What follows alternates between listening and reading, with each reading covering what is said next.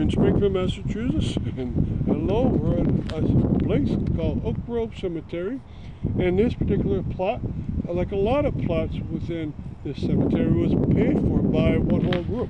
Sometimes ethnic groups, sometimes religious groups, sometimes veterans fraternal groups. This is probably paid by the Grand Army Republic Veterans Fraternal Group, and inside of here are people that were veterans, and they wanted to be buried along with other veterans. And so you also have a nice statue of a Union soldier, 1861 to 1865.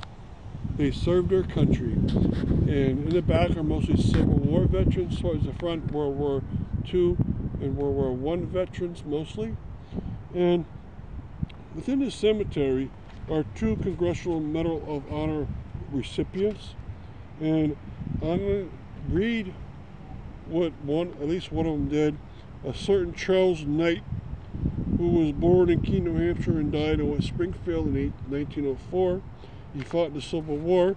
He's a Civil War Medal of Honor recipient, served in the Civil War as a corporal in Company I, 9th New Hampshire Volunteer Infantry. He was awarded the Congressional Medal of Honor for his bravery during the Battle of the Crater in Petersburg, Virginia, on July 30th, 1864. His citation reads, "In company with a sergeant, was the first to enter the exploded mine, was wounded but took several prisoners to the Federal lines." His medal was issued on July 27th, 1896.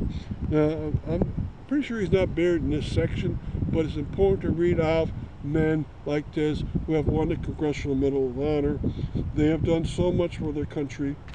And also buried in this cemetery is a Luke Griswold, also a Congressional Medal of Honor winner. And he entered the Union Navy at Springfield, Massachusetts, and he was an ordinary seaman, and is awarded the Congressional Medal of Honor for his action off Cape Hatteras, North Carolina. His citation: served on board the USS Rhode Island, which was engaged in saving the lives of the officers and crew of the Monitor on the 30th of July, 1862. Participated in the hazardous rescue of officers and crew of the sinking Monitor. Griswold, after rescuing several of the men, became separated in a heavy gale with other members of the cutter that had been set out from Rhode Island, and spent many hours in a small boat at the mercy of the weather and high seas until finally picked up by a schooner 50 miles east of Cape Hatteras. So these are two of the brave men that had Congressional Medal of Honors buried in this cemetery. And I wish you visit this section because the whole section is devoted to very worthy veterans. Thank you very much.